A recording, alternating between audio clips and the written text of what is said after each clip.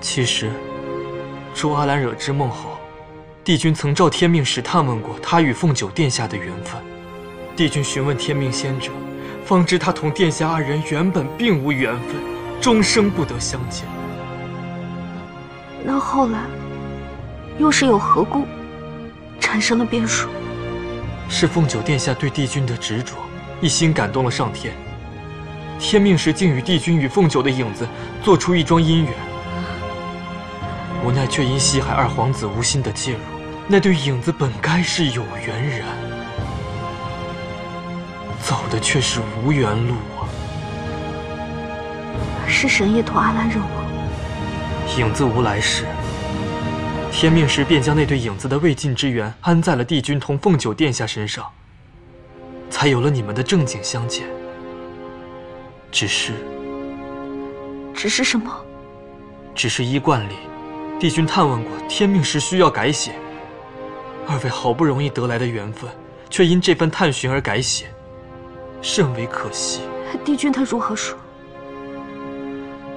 帝君不为天命，也无需天命施舍，一心护着凤九殿下的这份缘。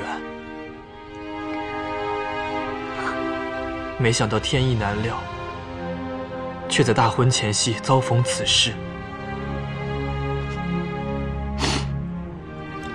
天命仙者说的对，我与他只是缘浅罢了。帝君只是在用自己的法子护着这段缘罢了。也许他没有用对法子，但着实很用心，是不是？只是谁又能与天命相争？可他为何不同我说呢？是啊，帝君为什么一句话都不说呢？帝君比我们高明不知多少，焉能不知与殿下说清楚会让自己更快活？他为什么一句都不说呢？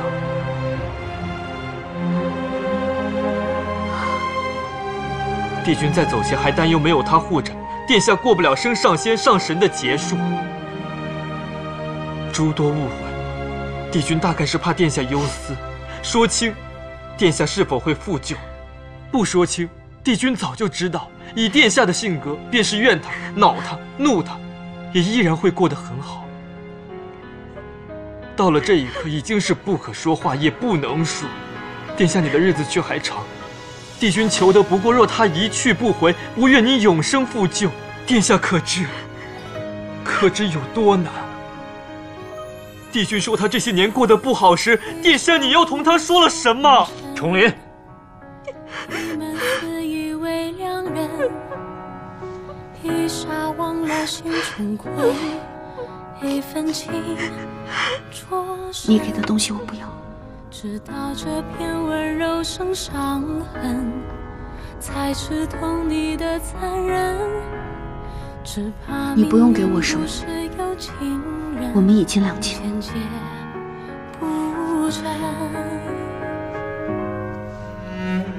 如落叶轻口承认，我曾傻傻的在跟。帝君原本命小臣，在他羽化后再将此物给殿下，但今日小臣所说所做，其实条条都违了帝君的令，也不在意这一条了。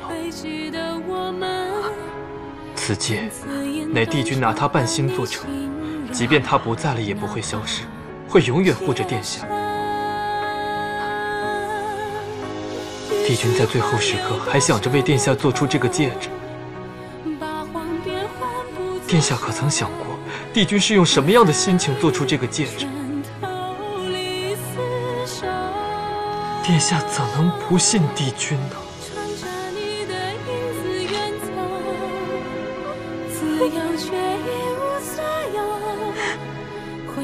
你想要我怎么样，小白？我听说，剖心为证，才能证明一个人对另一个人的情谊。我姑姑跟我说，在凡间十分流行，剖心示人，才能证明你对这个人的诚心有多深。我妄自揣测，帝君这次是抱了赴死之心对付淼洛，他不打算回来了。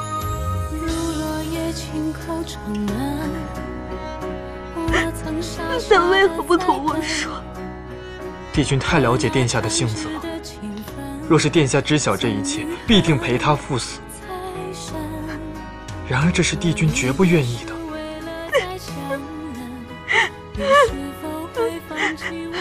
都是为了我，都是为了我。帝君知晓自己重伤，势必提前羽化。但殿下来日方长，为了让殿下好好活着，他才宁愿让殿下担心，也要瞒着殿下呀。不可能，不可能！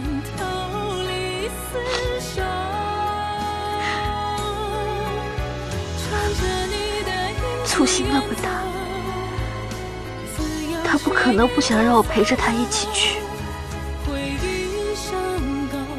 说什么来日方长，让我更好的生活。他那么喜欢我，他才不希望我过得更好。他巴不得让我陪着他一起去死。情如止水，爱已至少。若我曾在你梦，请记得别让你最好是这么想，不然我跟你没完。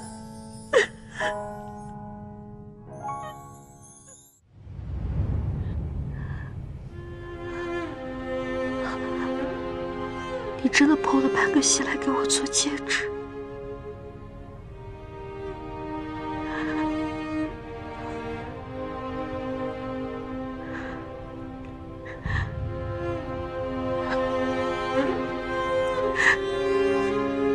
帝君不能就这样羽化。周律，我要去见帝君一面。看着漫天的陨星，怕是来不及了。怎么会来不及？天命只是说我们没有缘在一起，但是我们死在一起的缘分总是有的吧？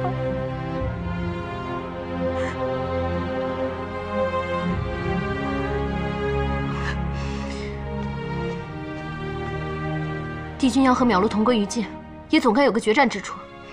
你可知晓，他们此时究竟身在何处？看星辰陨落的地方，帝君此时应该是在梵音国。如果现在赶过去，也许还能见帝君最后一面。